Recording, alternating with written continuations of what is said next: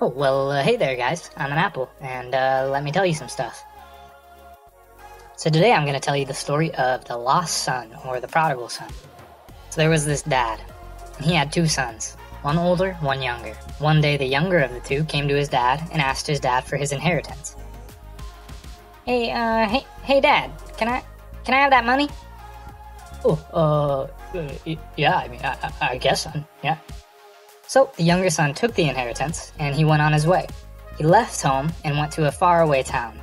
While he was there, he spent his money on all sorts of terrible things. And eventually, he ran out of money.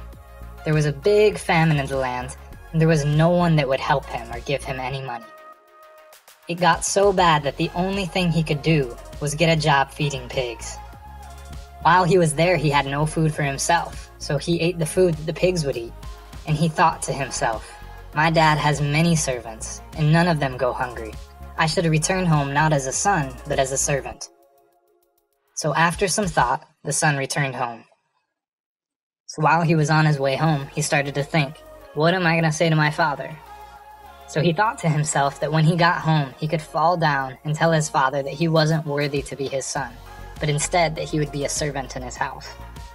So as he's walking, he sees his father from a long distance away, and he notices that his father was looking out. And his father sees him and comes running to him. Now the son's still thinking, what do I say? What am I going to say? And in the middle of all of this, his father gets to him and he gives him a big, big hug. And he yells to the servants and he says, servants, bring a robe and a ring, for my son has returned. He said, we need to have a party. Find the biggest cow that you can and let's cook it up for dinner. So they had this party, and they made lots and lots of noise. And the older son, who stayed home, overheard this, and he asks one of the servants what was going on.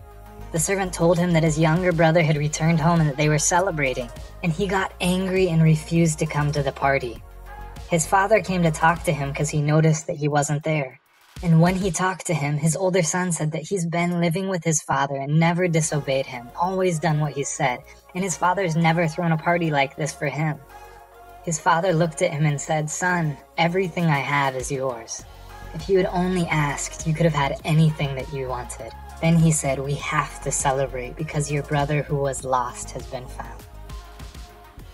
So that's the story of the prodigal son. This story is actually about God and how much he loves us and how he'll never give up on us. If you guys want to see more of me in the future, please do think about subscribing to this channel. Also, if you guys would like some free coloring pages or materials for kids, you can come to our website, fruitsofspirit.com. You can find info in the description below. Thanks for coming.